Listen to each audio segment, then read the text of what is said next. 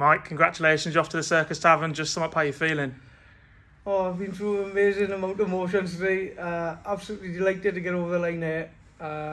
It's a dream to go and play in the Circus Tavern with some of the legends of the game. So I'm absolutely buzzing at the minute. So absolutely made up. It's like Christmas morning, like a kid on Christmas morning. 4-0 down in that final. Yeah. Just tell us how you're feeling in that moment.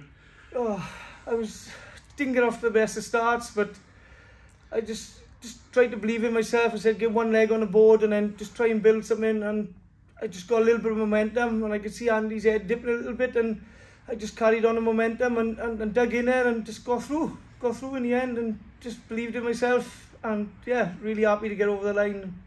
Absolutely made up. Like, yeah, you've been a winner on the tour before in Newbury at an Open Series, but this one means that a little bit more, doesn't it? This is a much bigger. To win one of the qualifiers, to get into the World Championships is 10 times more than just winning a tour event.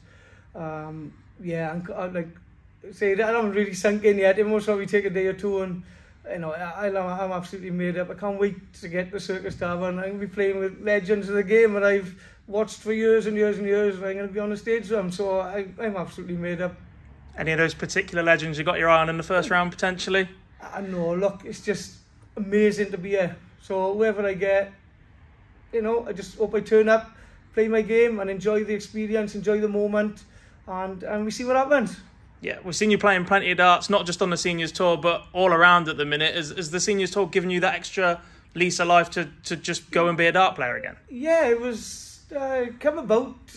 Well, I didn't even know about the Seniors Tour, to be honest. My friend mentioned it last year. I said, how old are you going to be? He said, over 50, and I was only 49 at the time. And I said, when's it start? And he said, November the 12th. I said, I'm 50 on the 1st, so I shall come with you. And it just started from there, and then I've started doing the ADC this year, which is amazing. And there's so much out there now. The seniors, like I said, a little taste of the Modus the other week.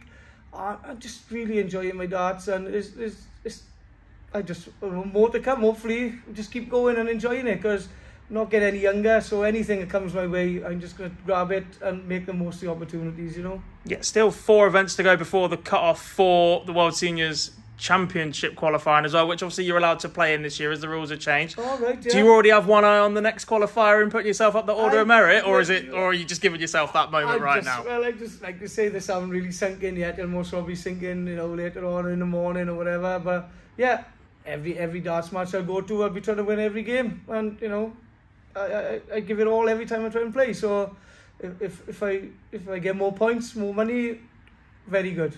Perfect. Well, all the best for the rest of the tour, and we'll see you at the Circus Tavern. Brilliant. Thank you very much. Thank you.